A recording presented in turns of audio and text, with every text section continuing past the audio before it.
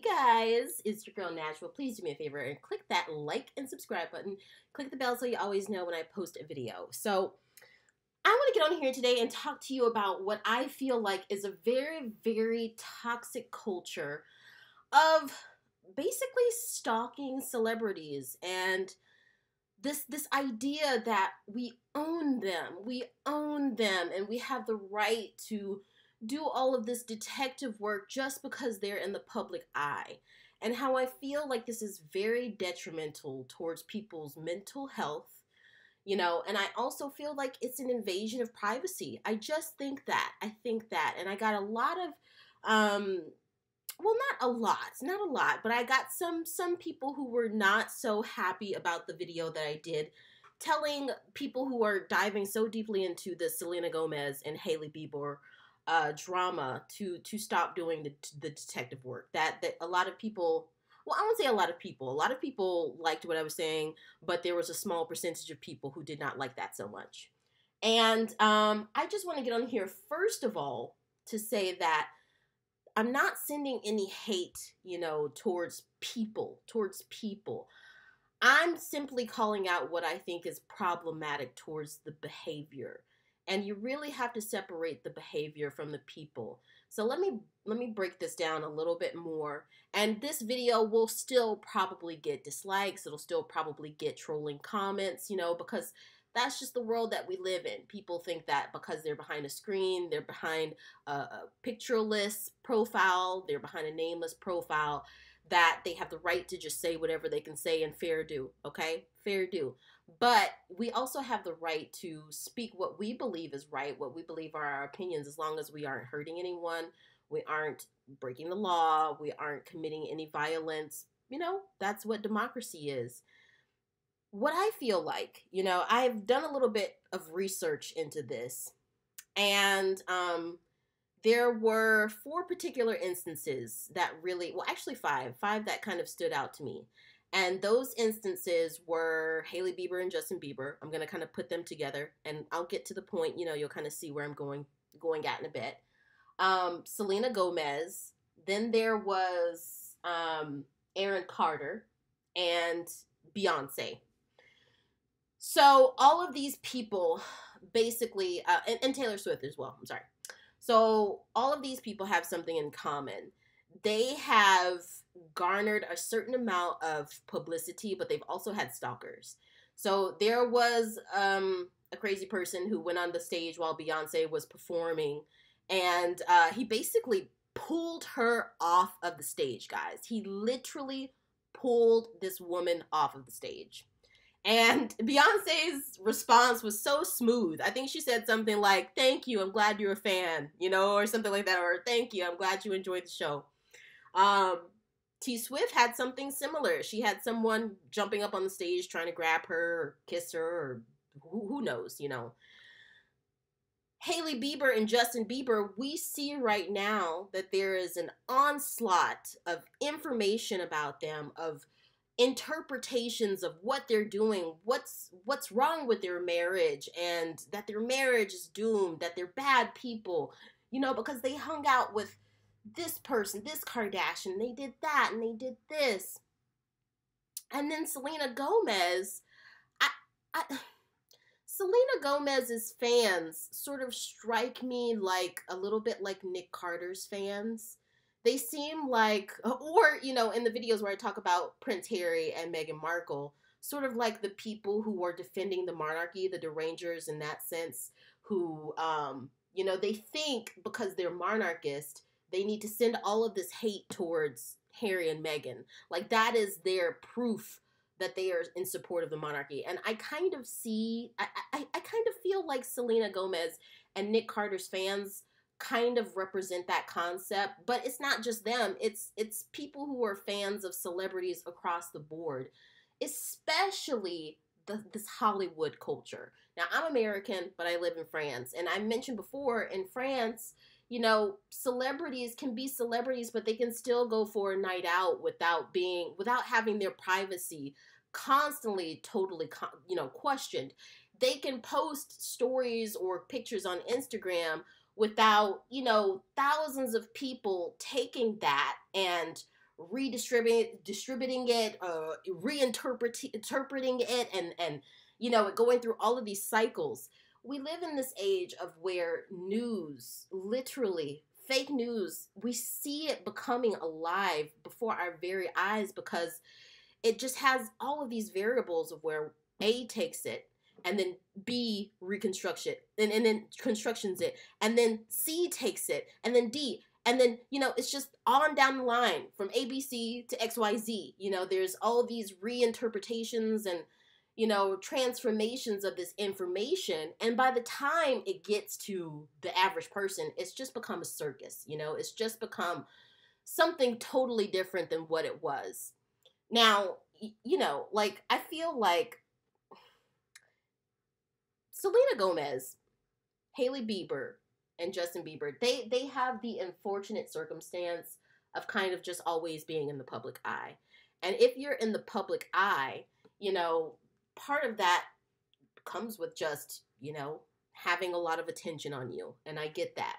But the issue is that people, now that people really have this hands of information, the disposal of information at their hands, fake news can really become very prominent. It's very prominent in our society. And I'll give you a perfect example of that. I saw a headline the other day that said Donald Trump was arrested in New York City. And I was just like, what? Donald Trump was arrested in New York City? I went and did a little bit of investigation on that. And it wasn't Donald Trump who was even arrested. It was someone who was working on his campaign. It was one of his advisors who was arrested.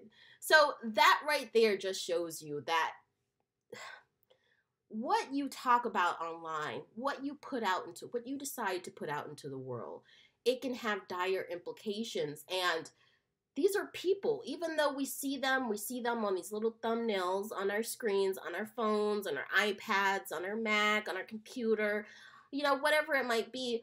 Even though we see that, and it's so easy for you to leave that comment, it's so easy for you to make that TikTok, sometimes just maybe step back. Maybe step back and think about the fact that this is a person. This is a real person. Now, I want to talk about Aaron Carter.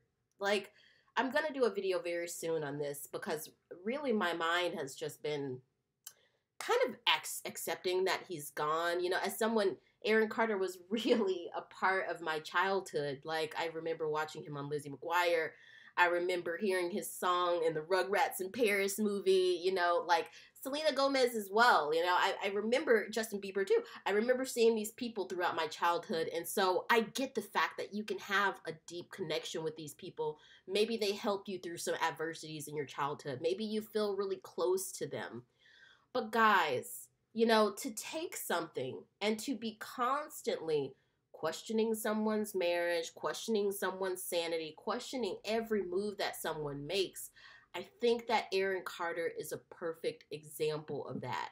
I feel like maybe, just maybe, if Aaron Carter had not had experienced the level of just constant onslaught of comparing him to his brother, of criticizing his behavior, of sort of dismissing his struggle with drugs and mental health, if he would have experienced more support on that, I have to question if maybe he would be here today, And then I look at the history of Justin Bieber and Selena Gomez, and clearly they both experienced, the adversities that come with growing up in the limelight. They experienced just the adversities of drug use and mental health. And I feel like instead of supporting these people, instead of saying, I know what you're going through, because I know a lot of people can talk about mental health since COVID at the very least. We know that mental health is a thing. It's a thing, guys.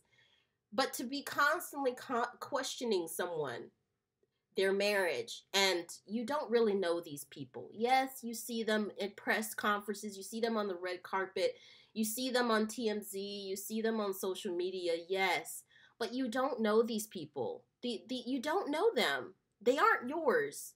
They aren't yours. That I feel like this is really a question of control and power. You know, it's like they're my celebrities. And so I I feel like it's really sad that Selena Gomez has to come out and make a statement to her fans to say, don't send hate to Hailey Bieber. Don't send hate to Justin Bieber. Selena Gomez is such a sweetheart. She's got such a sweet nature. And still, people go after Hailey Bieber and Justin Bieber. It's like, that's not the way that you defend someone that you love, you know? If you look at the life of Jesus Christ, you know, right now we are in Lent, you know, at least for the other Catholics out there, we're in the period of Lent where it's time for us to reflect on how much smaller we are than the almighty power. The almighty power is the one that has the final judgment. We don't have the judgment. And so we don't have the authority to look into someone's marriage, to look into someone's life, and assume what's going on there. So that's basically what I meant to say and stop doing the detective work. I didn't want to vilify anyone for, you know, them as a person. I don't want to vilify anyone as a person. It's just the behavior. You know, let these celebrities, you know, don't worship them. Like, give them your love, give them your attention, give them your support, but, you know, don't try to dip into their personal life and make all of these assumptions, because clearly we don't have 100% of the story.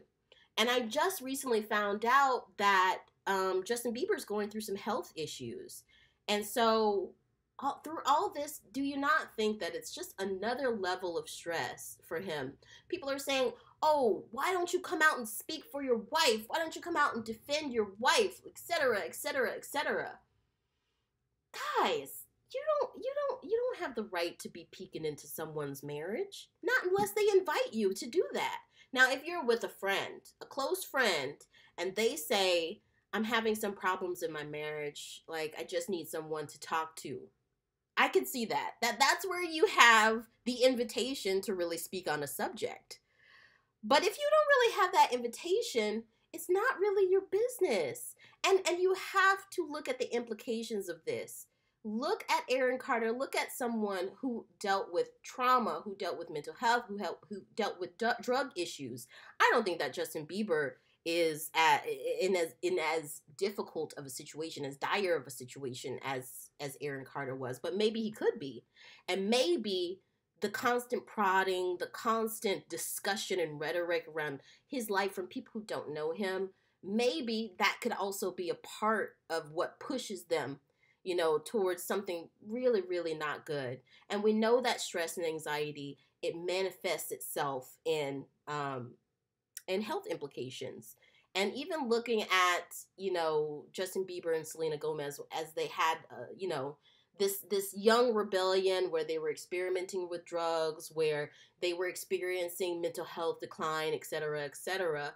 I look at that and I even think that that could also be a consequence of living in the public eye and having this idea where people feel like they really just control you.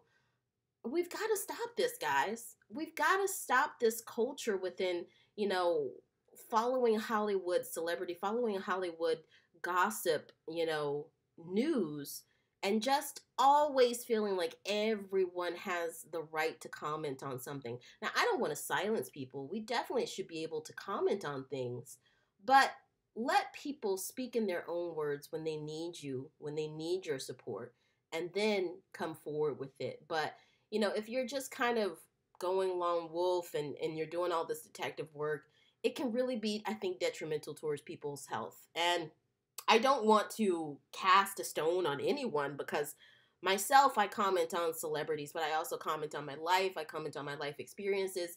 And when I do comment on celebrities, it's based upon what they have put out. I try not to speculate too much. And I think that's what this comes down to. You know, are we really just speculating, or do we really know the truth? You know, these pictures from Justin Bieber's birthday. Oh, he had his eyes open while he was kissing Hailey Bieber, and he wasn't smiling in his pictures with her. Well, first of all, he's got face paralysis because he's dealing with some health issues. Second of all, that's his marriage. That is his marriage. Until you see a video where Hailey Bieber comes out and says, guys, I'm having problems in my marriage. Will you please tell me what your thoughts are?